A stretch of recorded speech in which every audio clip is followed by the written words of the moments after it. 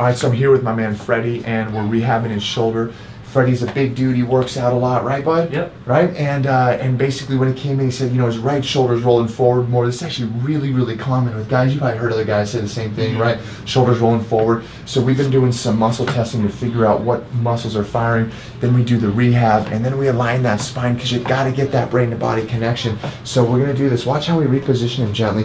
We're going to just, yep, and then, no, you bring both arms up, and then we're going to just gently bring him down a little bit. There we go, exactly. And then feet flat on the floor. Okay, and sit up tall and push up here, push, push, push. So you can see, if you kind of zoom in on this area right here, go ahead and straighten your arm out, push up, push, push, push. What you can see is that his anterior deltoid's not firing and his shoulder's moving back into the socket. He's using his really big, strong back muscles. So I'm gonna just protrude him a little bit more like that. Now push up, and then it just goes weak. And so, you know, many times people like Freddie, they go and they get adjusted, but if we don't dig in and get those muscles firing in addition to getting them aligned, I mean, you know the answer. Straighten that out, bud. Push up, push. You see it already, so drop your arm here. It's the best part. Yeah, this is the best part, man. Come on. Breathe nice and deep. Now, I've had this done, it doesn't feel good. It gets the job done. And get his anterior deltoid firing again properly.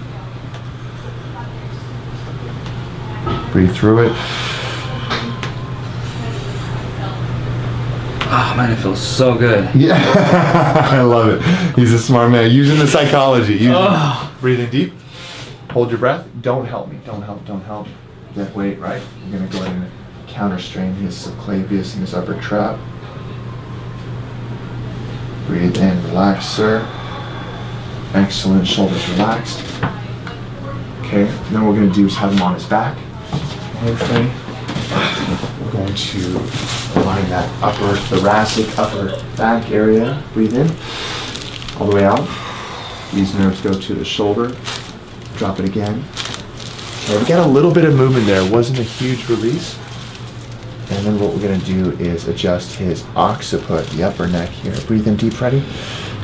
And out. Excellent. Ooh. Good. That was a big one. That was a good one. Yes, sir. Yes, sir. And we're going to go ahead and lay face down now, sir. Oh. And then we're going to breathe in.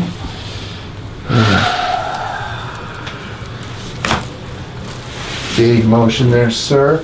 Now we're going to have you lay on your left side then. Good man. Everything's going smoothly today. Freddie knows how to get dialed in here. Hips relaxed. Drop the tummy like that. Okay. Same thing, lower back's a little tight like his upper back. We're going to come on over this way.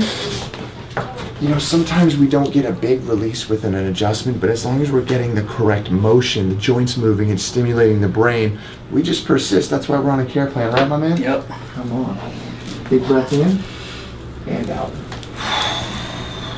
Hips relaxed, budge. Head back a little bit. Right there. Excellent. The man is dialed in. Come on up. One. That's the one right there. And then last chest up for me. Last one. Hands out front again. Okay, you can drop the left one now. Push, push. Lock your elbow really good. Lock. Solid. All right, my man. Thank you. Legend.